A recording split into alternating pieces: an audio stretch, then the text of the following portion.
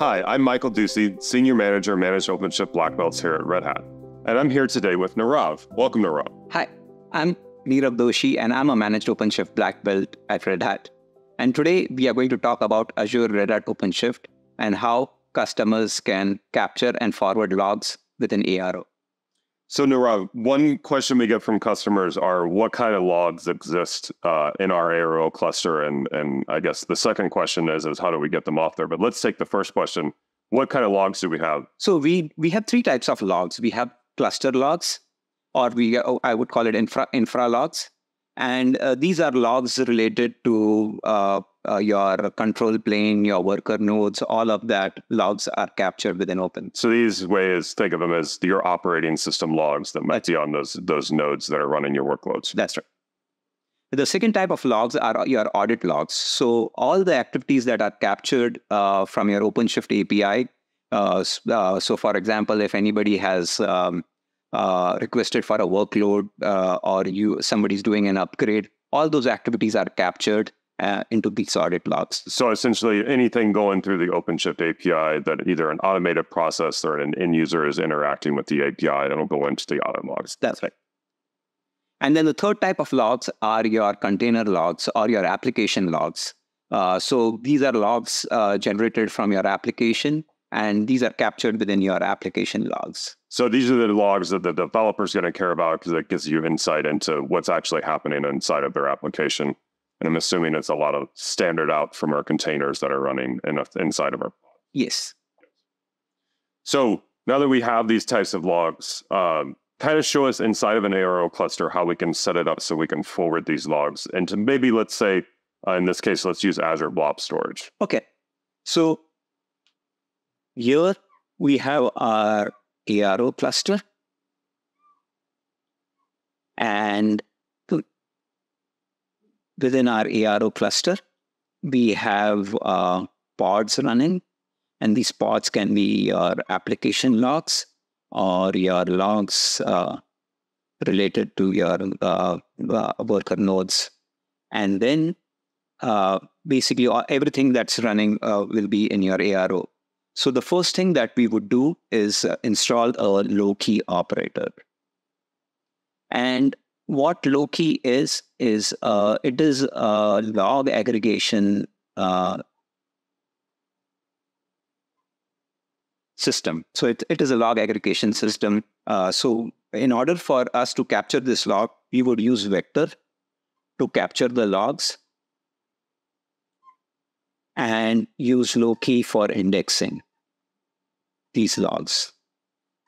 So the logs are going to go to vector. Vector is basically the stream aggregation, and it'll create a single stream and then forward those over into low-key, which will do some basic level of indexing for us before we ship them off to storage. Yeah. So once you have that, the next thing is you need to create an Azure Blob Storage. So we are using Azure Blob Storage, but you can use any storage.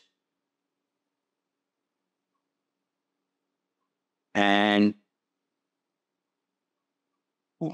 once you create this, it will create a secret and an access key. So you need to now have the secret configured.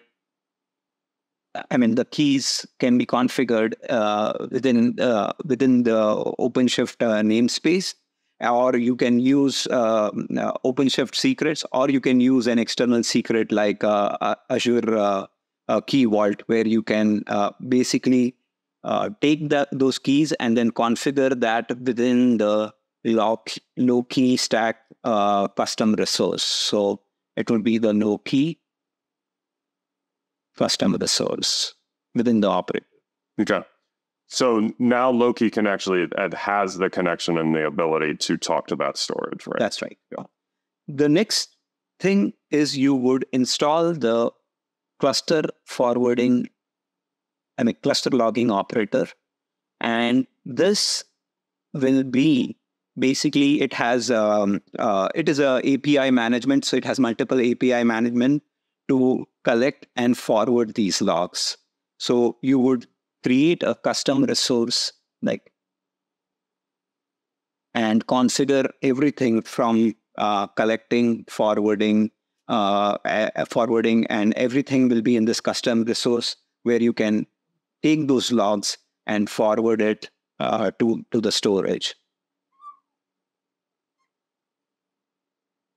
So here, for example, there are 3 types of logs, and I just want to store my application logs because my developers can access and query from, in this case, it would be Azure Log Analytics Workspace, for example. But let's say, for instance, my security team, they have their own log aggregation tool. And,